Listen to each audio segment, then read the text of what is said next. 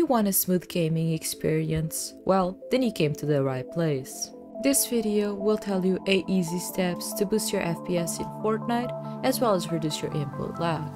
These methods will work on low-end PCs as well as high-end ones. Let's jump right into it.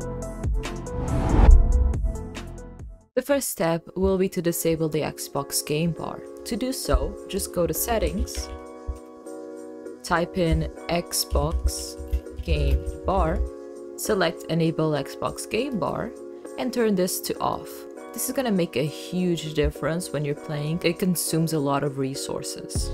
So for step 2, we're gonna change some Fortnite install options. So go to your Epic Games launcher to Library, and now press these 3 dots here and press Options.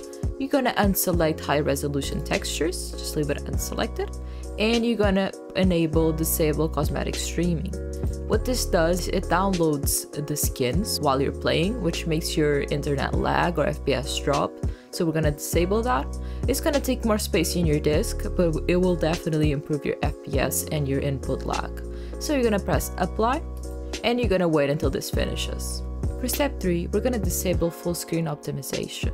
To do this, go to the folder where you installed Fortnite. So, Epic Games, Fortnite game, binaries, Win64, and now you're gonna scroll down and look for the ones that have the Fortnite logo. So just press on it, right click, properties, now go to compatibility, and you're gonna select the disable full screen optimizations. Select this one, press apply, and then okay. Do the same for this one, all the ones that have the Fortnite logo. So compatibility, disable, apply, okay. And I keep doing this for all of them.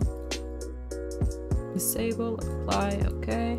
Properties, compatibility, disable, apply, and okay. And that's it for step 3. So for step 4, we have Fortnite video settings. So you're gonna wanna go and launch Fortnite. Once you have launched it, go to setting. For our first setting, you wanna keep this on full screen or windowed full screen. You wanna keep this in your native resolution for 1920 by 1080. You wanna have VSync off. For your frame rate limit, I recommend going one above your monitor's refresh rate. So if you have a 144 Hz monitor, keep this on 160. If you have a 240 Hz monitor, just keep this on 360. So in my case, I'm gonna leave mine on 160. For rendering mode, okay, so this one's a bit tricky. We're gonna want this on performance mode. However, the settings you have on DirectX 11 or DirectX 12 will impact your performance mode. So we're gonna keep this on DirectX 12. All of these don't matter, that's up to you. We're gonna put this on custom. Anti-aliasing we want off. Temporal super resolution, we want this on recommended. 3D resolution on 100. Dynamic 3D resolution off, everything off. When it comes to view distance, this one is up to you and how good your PC is. I like having this one on either on 4 or Epic. However, if your PC is on the low end side, you can have this on near. But having this on a higher setting will give you a bit of an advantage on spotting enemies who are far away. Now textures, keep this on low, effects low, post-processing on low. Show FPS, that's up to you, I like having it on. And use GPU crash debugging, keep this on off. Once you've done all that, press apply. You're gonna have to restart your game, so do that. After restarting your game, you're gonna want to change this to performance mode. So do that, press apply, and then you're gonna have to restart your game once again. Now for performance mode, it's pretty straight on. You just want to have 3D resolution on 100%, native virtualized geometry off, view distance, again that's up to you, keep it on 4 if you have a higher end PC, on near if you have a lower end PC. Textures low, and when it comes to meshes, I like this on high, but it's really up to what your PC can handle. If it can handle much, just keep it on low, but keeping this on high will make it more visually appealing. Show FPS on, and then press apply, and this time you're not gonna have to restart your game, luckily enough. So yeah, that's your Fortnite graphics settings. Now for our next step, we're gonna want to set Fortnite's priority to high. To do this, press Ctrl-Alt-Delete on your keyboard. Now select Task Manager. Here on Processes, you're gonna see Fortnite. Right click it and press Go to Details. Here it's gonna be pre-selected. Just right click it. You're gonna select Set Priority to High.